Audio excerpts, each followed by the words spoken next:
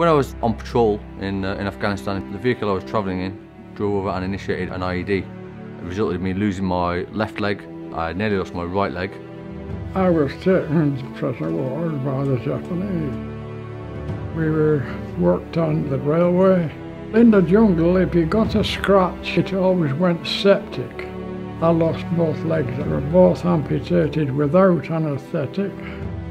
It's either your legs or your life. My husband was an ammunition technical officer in the Royal Logistic Corps and a member of Blesma. He was injured in an explosion in Northern Ireland back in '94, and when he died in 2010, I didn't know where to turn. I was on detachment from 22 Engineer Regiment to the Counter IED Task Force. I was leading a patrol to clear 2 compounds when I stood on an IED. I was taken immediately to Camp Bastion, where they had to amputate both of my legs.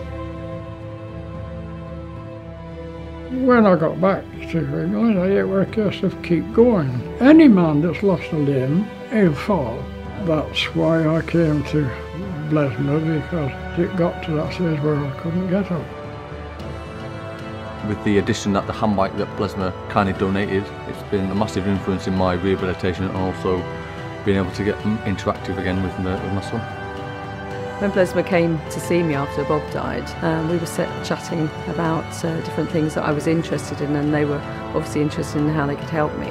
And one of the things that we were talking about was photography, and how much I enjoyed. I was a happy snapper, and they said that they were going to start a basic photography course. During my rehabilitation at Headley Court, I got back into sport. I was approached by Prince Harry to be involved in the Invictus Games. It was a huge honour to take part. Being made the captain of the team was the icing on the cake. I think you'll find there's a lot of people that lose a limb, they're full of life.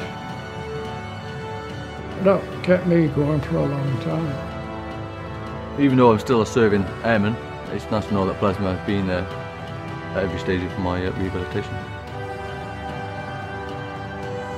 I'm really thankful that Blesma had got in contact with me, and the things that I've been able to do with them, it's helped me to see beyond my own problems.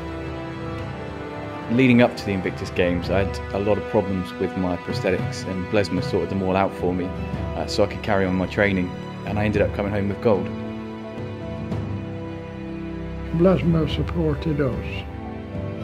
Now please Please Support Blesma.